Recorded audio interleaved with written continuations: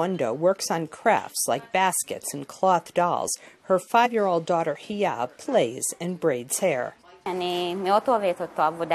really like this work. If you're stressed, it helps. Also, I have a daughter. She's here, and I can't work somewhere else. I don't have any family who could watch her. I also have an injured leg, so this is my only work. Like most of the women here, she is an asylum seeker from Eritrea who's been in Israel for more than 10 years.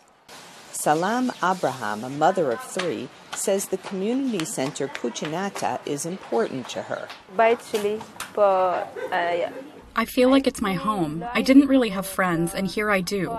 I can talk about what happened to me, about my problems. Many of the women were robbed or raped by Bedouin smugglers on their journeys from Africa to Israel via the Sinai Desert, says Sister Aziza, an Eritrean nun and co-founder of Kuchinate.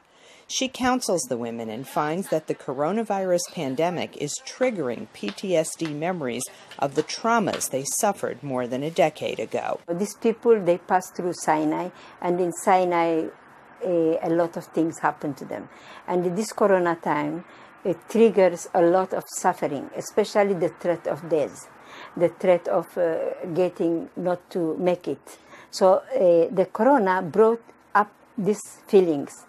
If I get the sickness, how with whom my children I will live. Asylum seekers from Eritrea and Sudan have been in a legal and social limbo for the last 15 years in Israel, which has not agreed to grant them refugee status.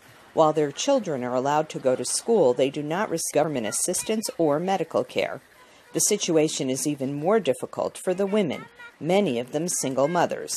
So these women who are the most vulnerable of the refugee women around Tel Aviv, also from other places, we empower them. We don't give them, but they make things in order to earn money. So they make crochet. It's a psychological and spiritual and everything for them, social. The Kuchinate Center sells the handcrafted products, including the recent addition of face masks made from African fabric to protect against the spread of corona. It also aims to expose Israelis to the difficult life of some 35,000 African asylum seekers who are living among them. Supporting is not only buying a notebook or a basket.